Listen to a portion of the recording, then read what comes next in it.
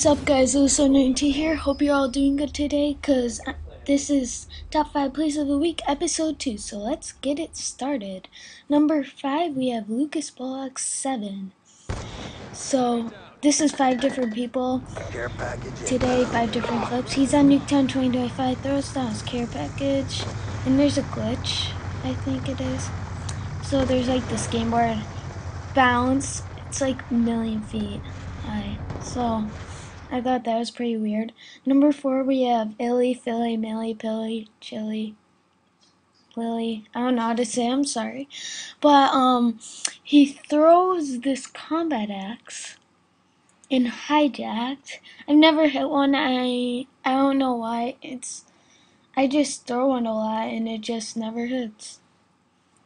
So he throws it over the map, comes down, and hits this guy on the other side.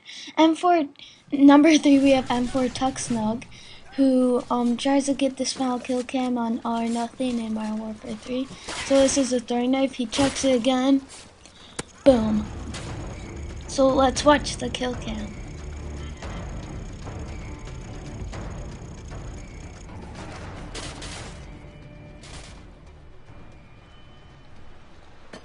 So I thought that deserved to spawn the countdown. So coming in at number 2, we have SU Knives. This is Taste My Blades on the second account to troll the fanboys. He gets this amazing bank shot on lockdown. So see, bank off the wall. Boom. So coming in at number 1, we got GamerCon7. This is on Modern Warfare 3.